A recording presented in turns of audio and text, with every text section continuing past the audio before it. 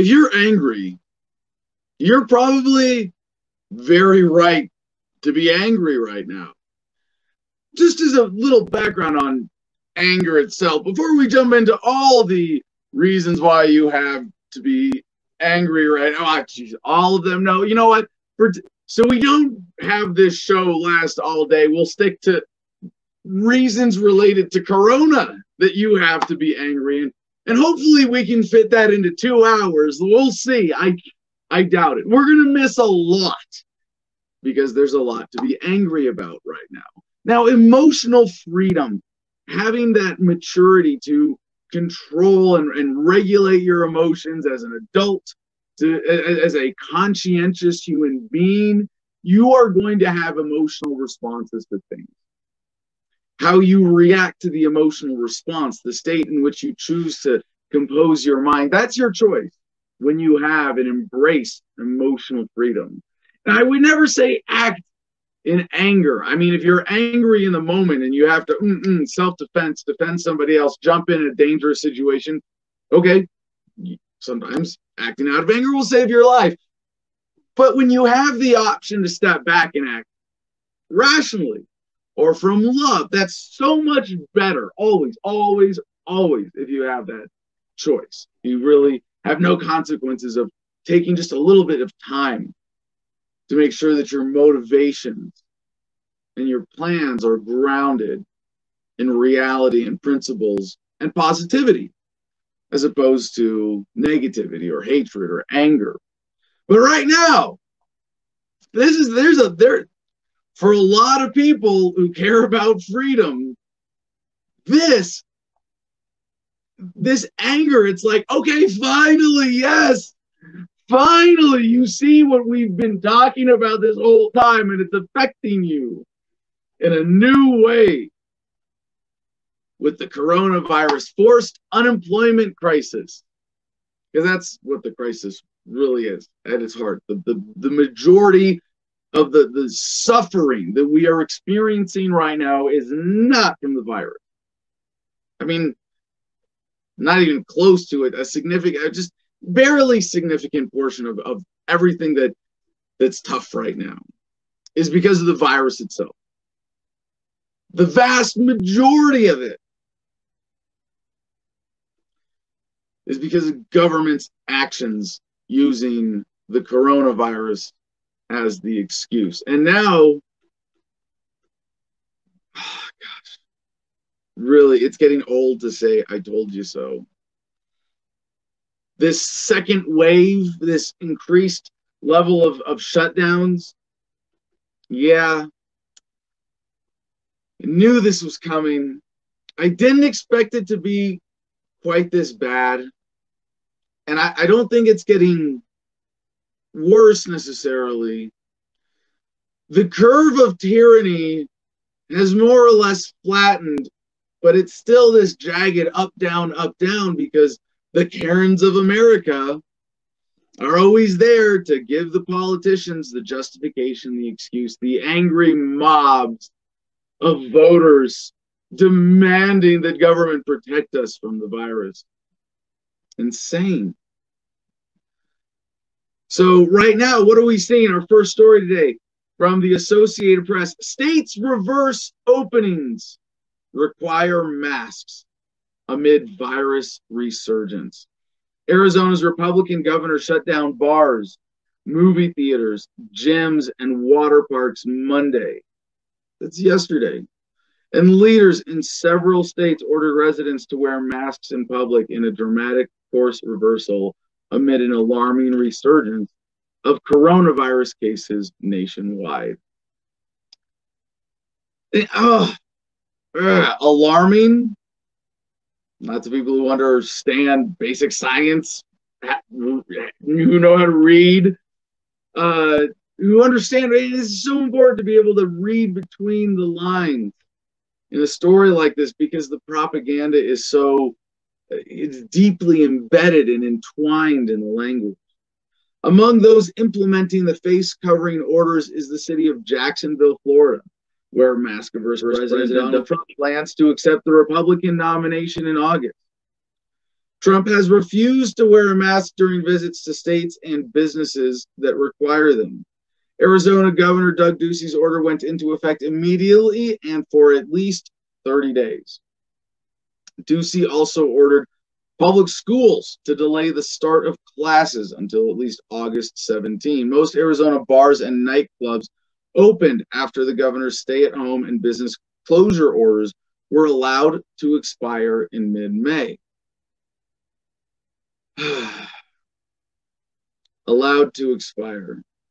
When they stopped using the threat of government force to keep you from going to your job.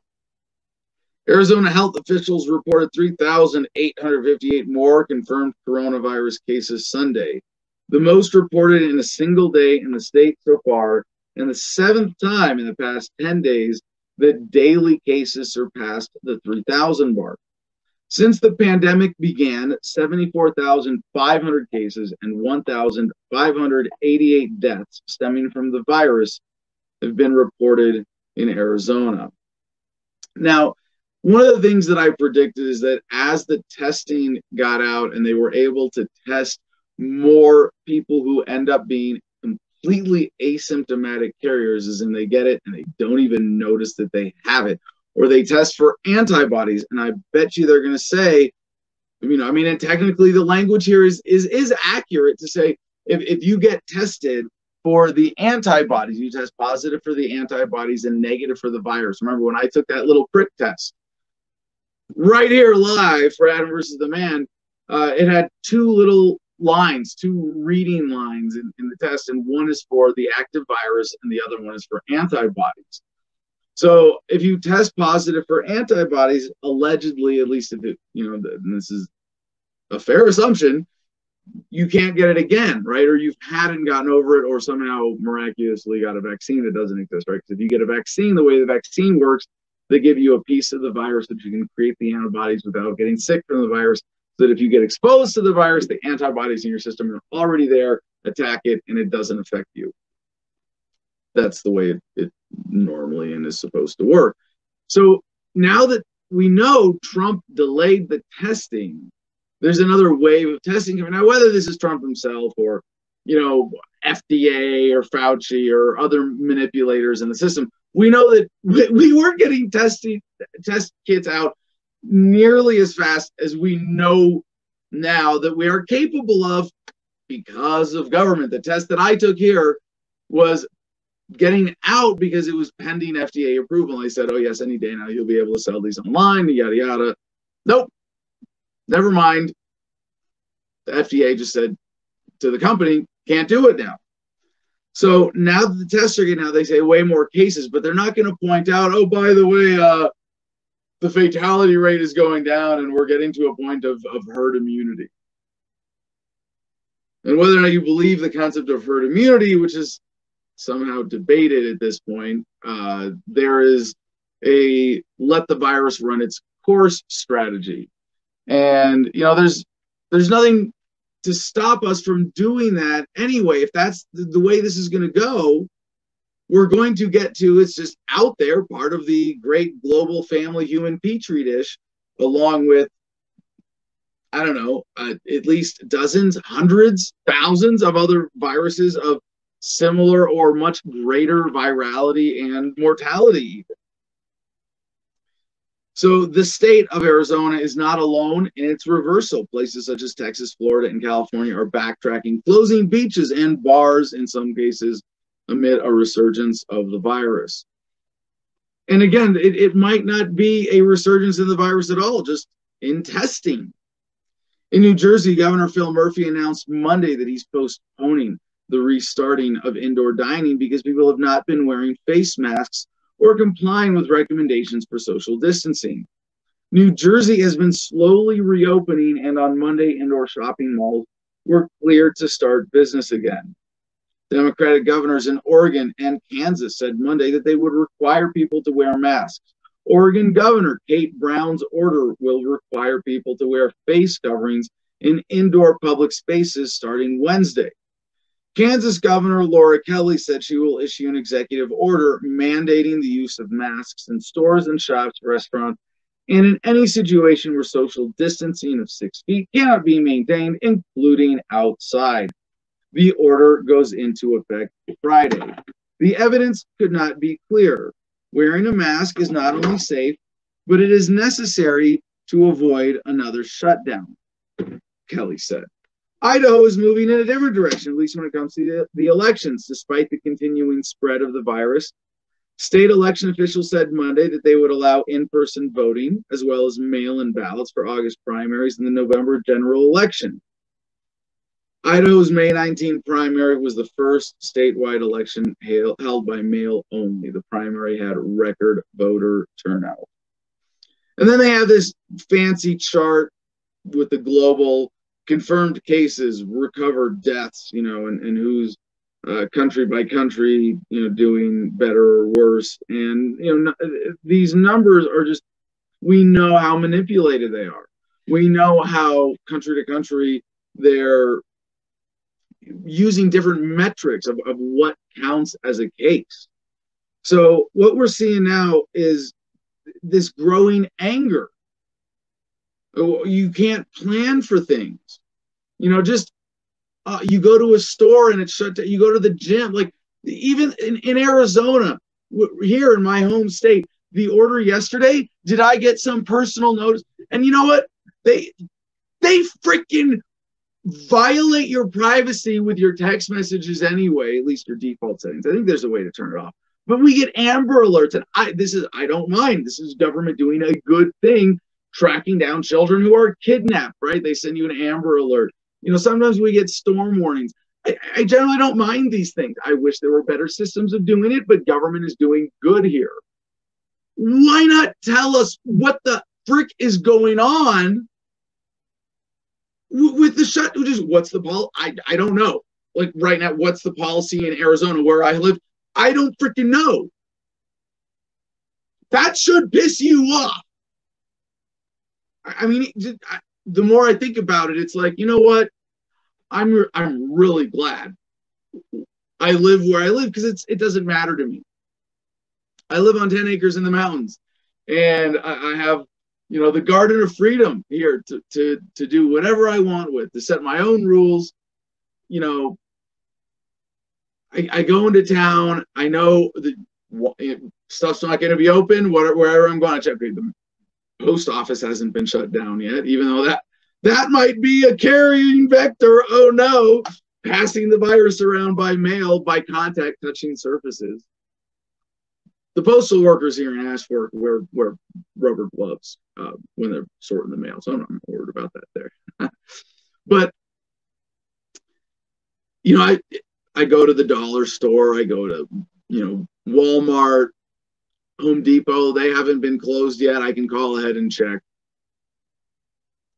I carry. It's funny about the masks. Like I wear a mask a lot more than most people do anyway, because I'm doing construction work out here. I wear a bandana. I pull it up over my nose when I'm working with wood, making sawdust or cement powder, right?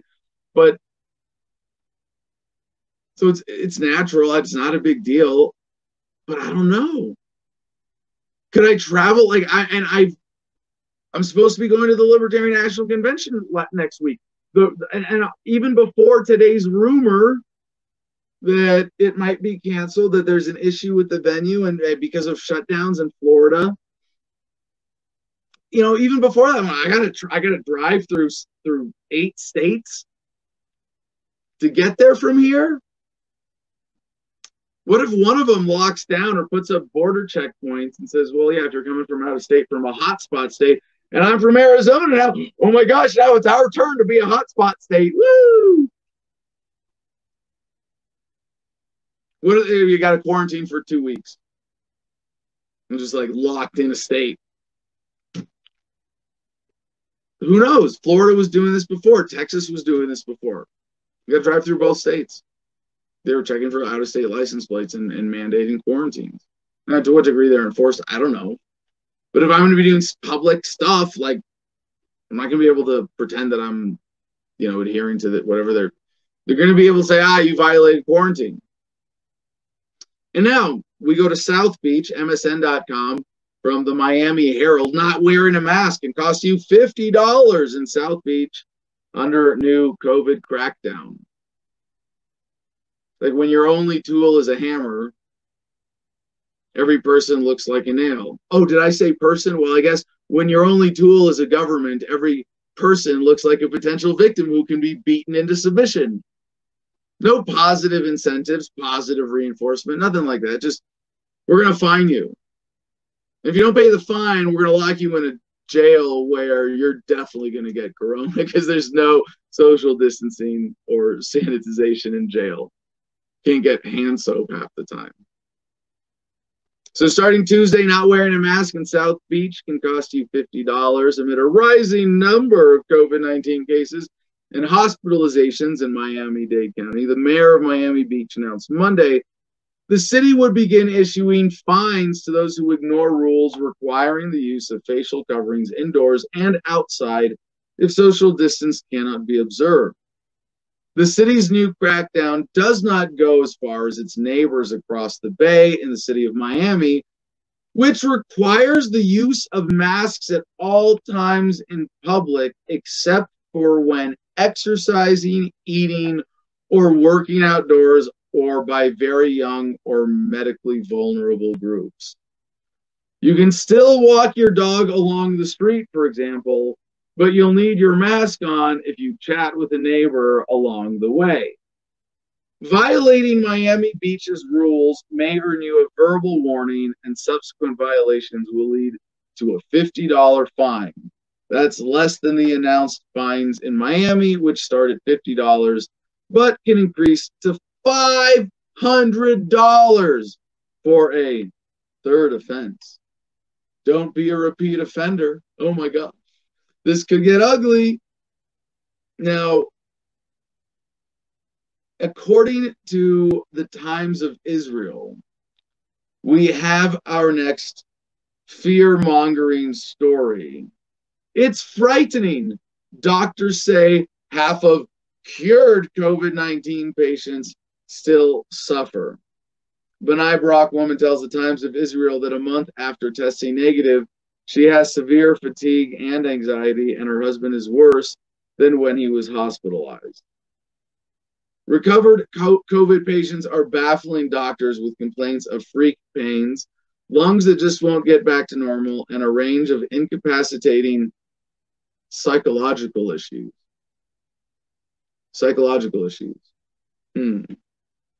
Now, what is one of the critical things that makes the coronavirus different from the seasonal flu? You don't have lots of people in positions of authority trying to scare the crap out of you about the seasonal flu. A lot of people just don't know better. They hear these things from the authorities and go, oh, there's a deadly virus. Well, we're shutting down the economy. It better be really freaking deadly. Oh my gosh, they got it. And 99% chance plus you probably won't even notice, or what is it, 80% asymptomatic completely. And it could be higher. We won't know until the government finally lets the testing really get out there in a meaningful, accountable way. If that ever happens, right? As Professor Gabriel Izbiki of Jerusalem's Shar Zedek Medical Center told the Times of Israel, more than half the patients weeks after testing positive are still symptomatic. Now, when you have so many people you're counting as cases, then any disease that people get related to this or similar to this or whatever, and you can, in the subsequent weeks, months, you can blame it on coronavirus. And if so many people are getting this, and I'm not buying the I'm skimming this article, and I'm seeing a lot of anecdotal data. There are zero numbers in this story except 50% describing lung capacity. I'm double checking this entire article. There's COVID-19. There's the number 19. Her husband, age 55. Other than that, there's not a single number in this article.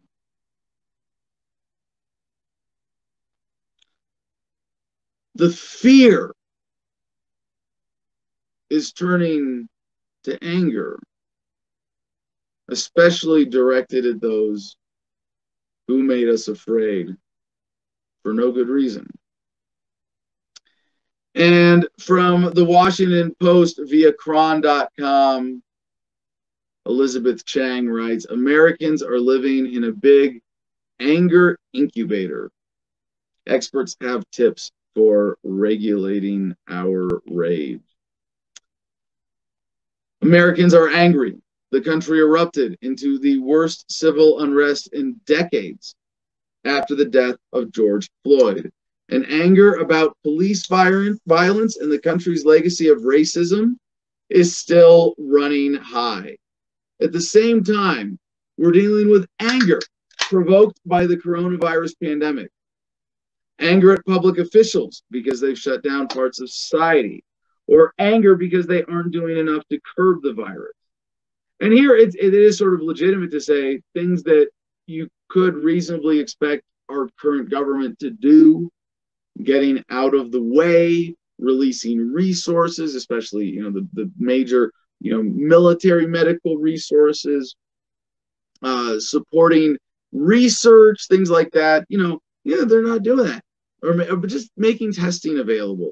I hate to say this because I don't believe the government should have nearly as much control over the medical industry as it does right now. But as long as it does, and is to a certain degree the deciding entity here, it should have decided to really support getting more tests out and sharing that data more widely and getting an understanding of this thing a lot faster.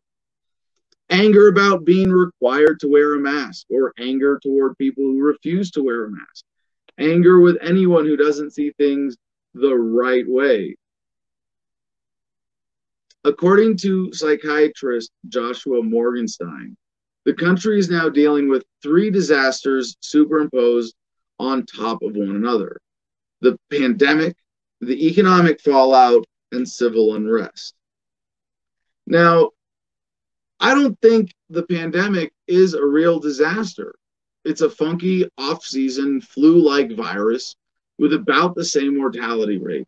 Could be a little bit more, could be a little bit less. Until the government stops lying about the numbers, we won't know for sure.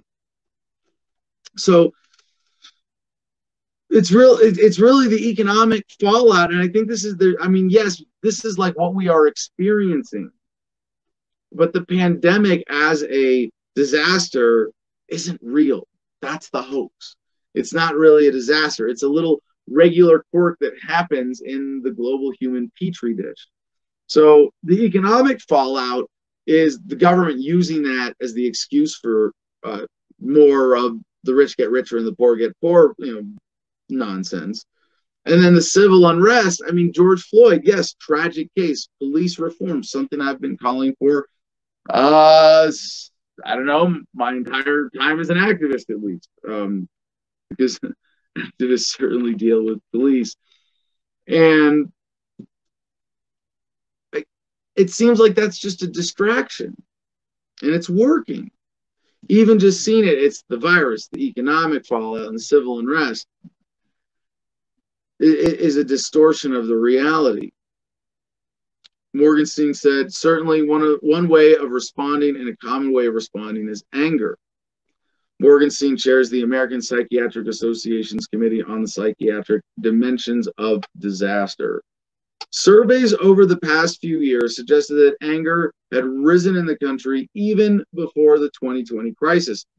A Gallup poll conducted in 2018, for example, concluded that American stress, worry, and anger had intensified that year. 22% of Americans had felt anger the previous day, up from 17% the previous year. What does that mean?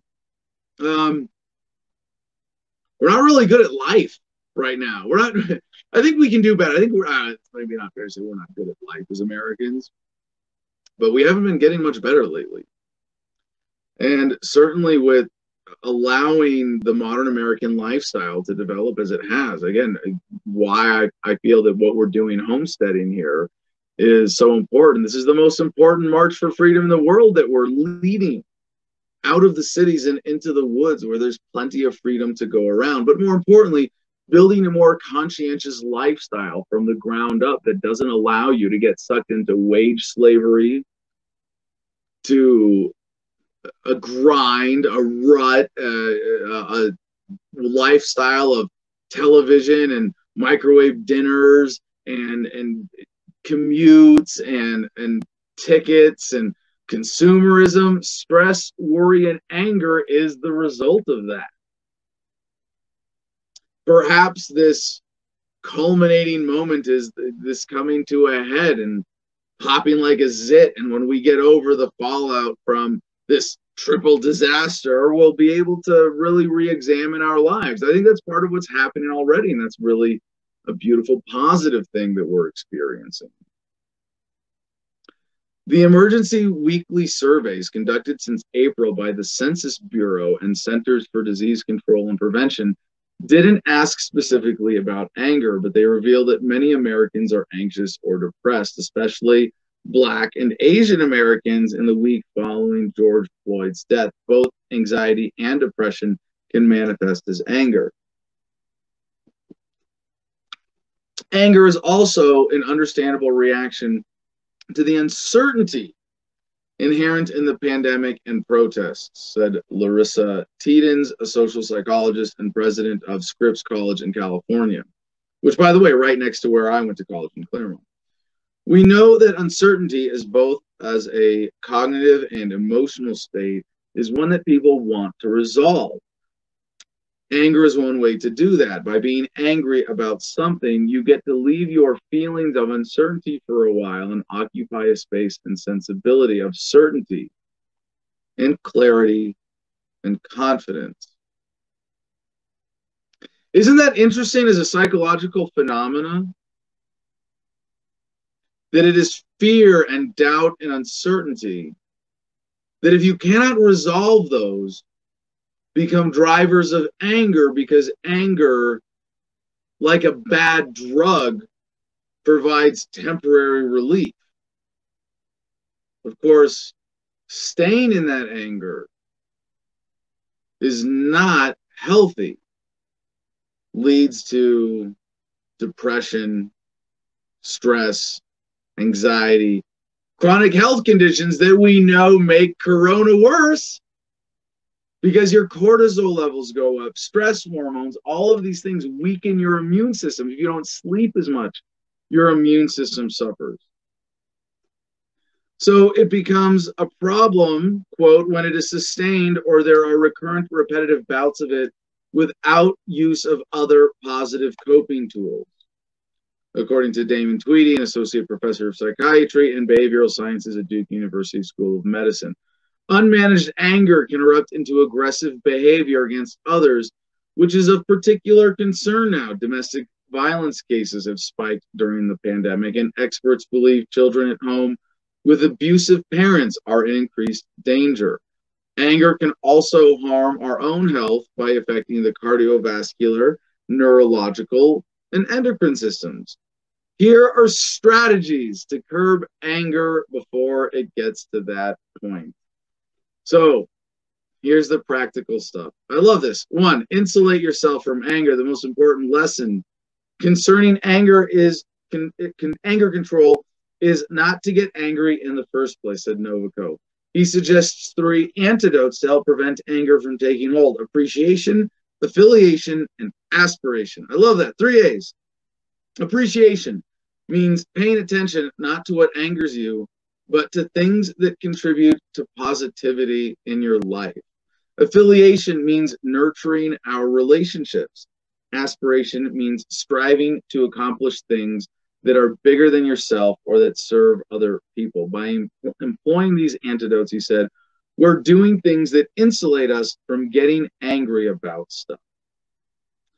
So I love this. And, you know, the appreciation, paying attention to what angers, not to what angers you, but to things that contribute to positivity in your life.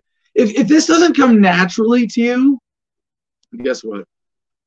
The answer is really, really simple. Find some kind of daily gratitude practice. And when I felt like I've used this when I felt that I needed to get in touch with that, to train my brain to be more positivity oriented. Just every day when you wake up, you write down three things you're grateful for, or looking forward to that day, or appreciative of. Or at night, before you go to bed, three things that you enjoy during that day, or that you appreciate about life in general. Whatever works for you. It's a really simple exercise, like sit-ups or push-ups, just training your brain to stay in that positive space, to not let that negativity take over. Another way to insulate yourself from anger is through basic self-care, said Morgenstein. Getting enough sleep, hydration, and nutritious food and exercise, not using alcohol, tobacco, or other substances to cope. He acknowledges this is hardly earth-shattering advice. There's nothing exciting or headline-grabbing, frankly, about self-care. The things that are the root of our wellness tend to be relatively drum. Well, you can make them interesting, but yeah, this is it. And how many Americans screw up and just compromise their sleep and just lower their health a few degrees because, well, I got to stay up for this, for my kids, and then I got to get up to get them ready or to go to work or to make my commute. And it's just, they build these routines, so many Americans, into their grinds, their daily plan, just to reduce their health. And it's like, no, this is a really important time to remind yourself and others, hey, how'd you sleep last night? You doing all right? Basic self-care. Focus on yourself. Hey, especially if you're out of work, you got no excuse. Take the time. Develop your routine, develop your self-care till you get to that point where you're satisfied with it. But they can be protective. To illustrate the importance of nutrition, for example, Brad Bushman, a professor in Ohio State University School of Communication and an aggression and violence researcher, cites research that found that married people who had less glucose in their blood stabbed voodoo dolls representing their spouse more times than those who had more glucose in their blood. We need our brains to help us combat anger because that takes a lot of cognitive effort. And so we need to feed our brain healthy foods so that it can combat anger. And oh my gosh, don't get me started on the typical American diet and corn syrup and political subsidies and all of that. I'll just say, again, this is a time to be more conscientious about this. And especially with so many Americans relying on food banks, you got to be careful. Stock up on vitamins. Get, a basic multivitamin goes a long way in this. I'm a bit of a vitamin junkie. I take a lot in really low doses. And I take vitamins twice a day. I have them all in a pill box and I lay them out a month's worth at a time. So it doesn't take me that much time to be a pill junkie that way. But yeah, you got to supplement your diet and be conscious about the balance of it, making sure that you're getting a complete amino acid profile and a good variety. I mean, a complete, RDA's recommended daily allowances by government numbers, whatever it is, but minerals, vitamins, all the micronutrients in your food that are often either, processed out, bleached out, or GMO'd out, or just, by a variety of inorganic farming practices, we end up with very low nutritionally dense food, even when you buy from the grocery store produce. It's not as good as it could be for nutritional quality. So the next thing, limit media exposure. We also need to be aware of what we're feeding our minds. Morgenstein, quote, we all have to be very cautious with our exposures to the media. There's so much stimulation and so much information, and much of it is not good news. Studies have suggested a link between viewing television after natural disasters or terrorist events and post-traumatic stress symptoms. Yeah.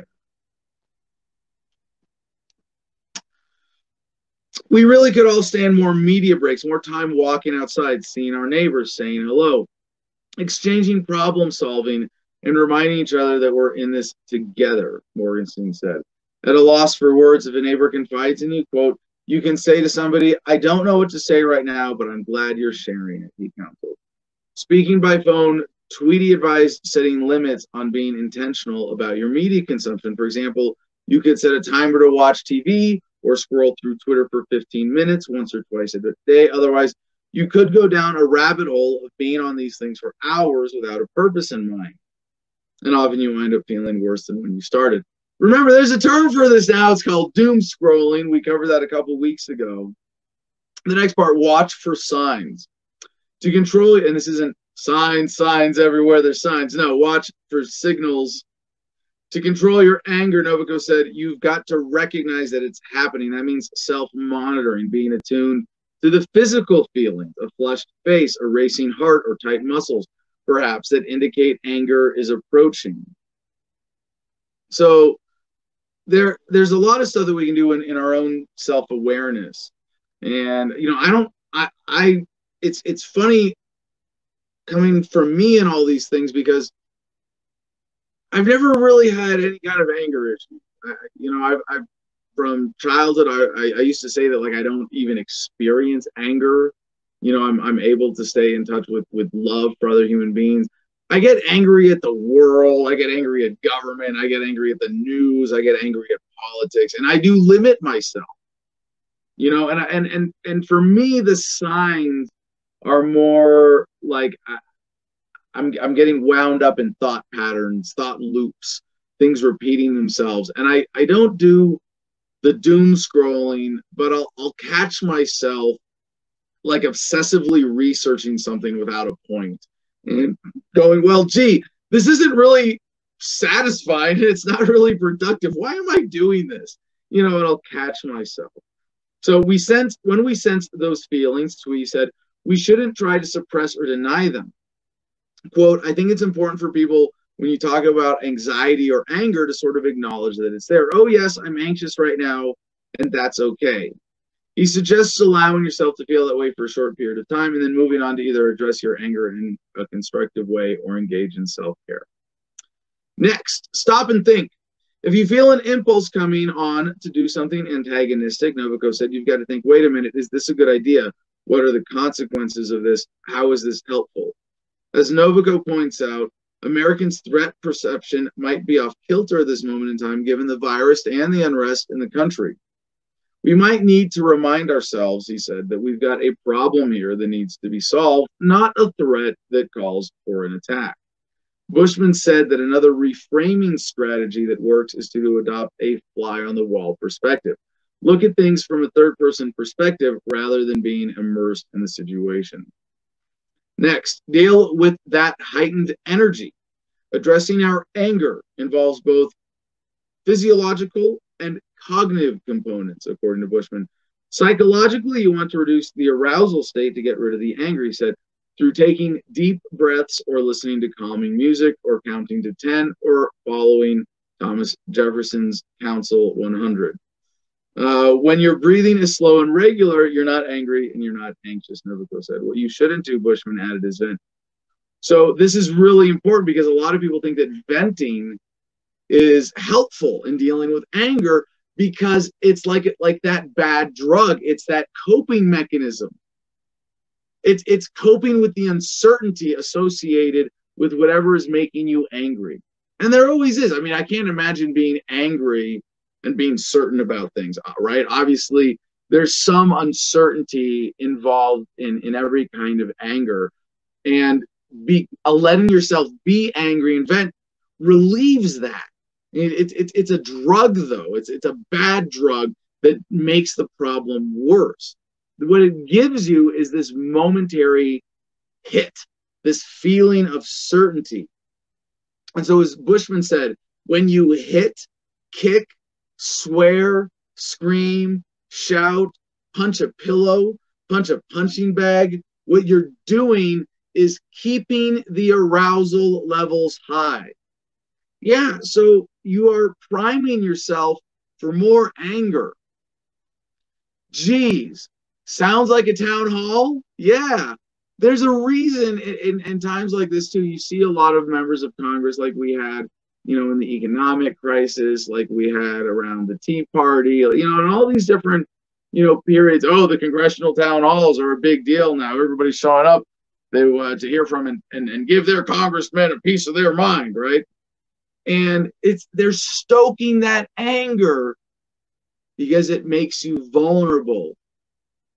It makes you very easy to manipulate. Man, I just keep loving that John Lennon quote.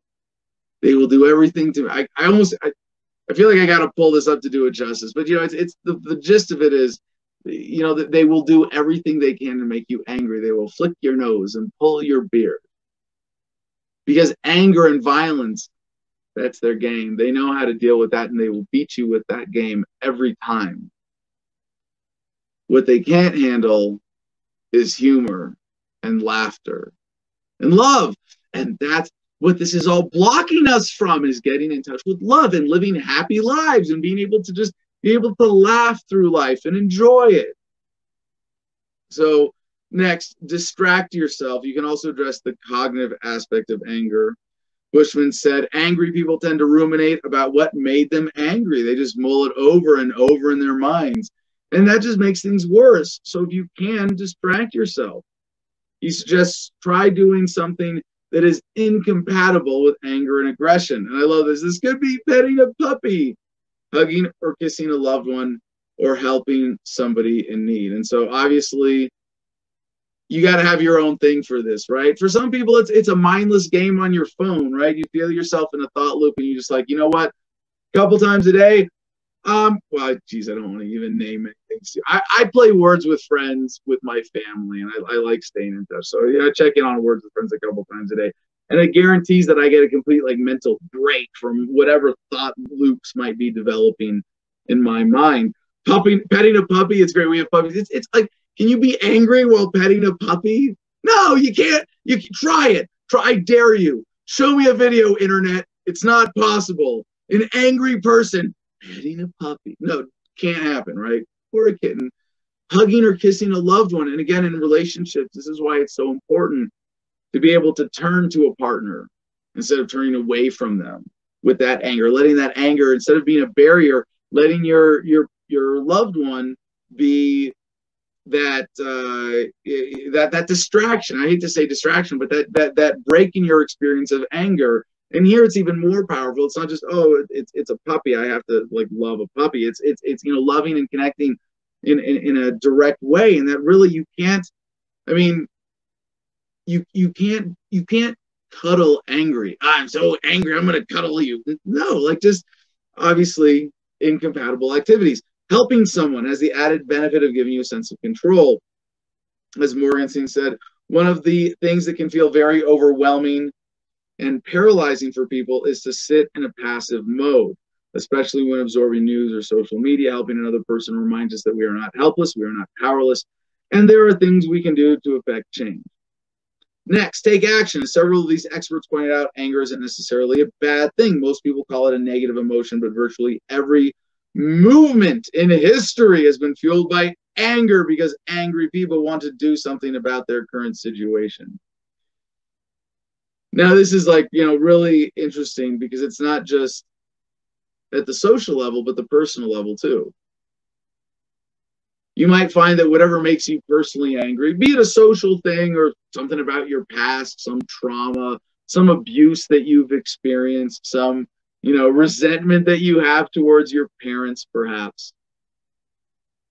And if you've experienced abuse as a child, there's a lot of desire for revenge when you grow up and realize what happened. But as my mom always told me, the best revenge is living well. And that's so important in this too, is that, at the social level, as Buckminster Fuller said, you don't defeat the old system by fighting it, but by building the new system that renders it obsolete.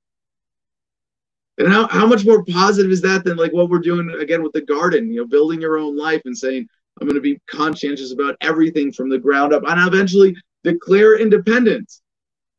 And all right, we got the actual quote. When it gets down to having to use violence, then you are playing the system's game. The establishment will irritate you, pull your beard, flick your face to make you fight, because Once they've got you violent, then they know how to handle you. The only thing they don't know how to handle is nonviolence and humor. Thank you, CJ. Now the segment is perfect with that quote. I love it. Yes, appropriate respect for the wisdom of John Lennon.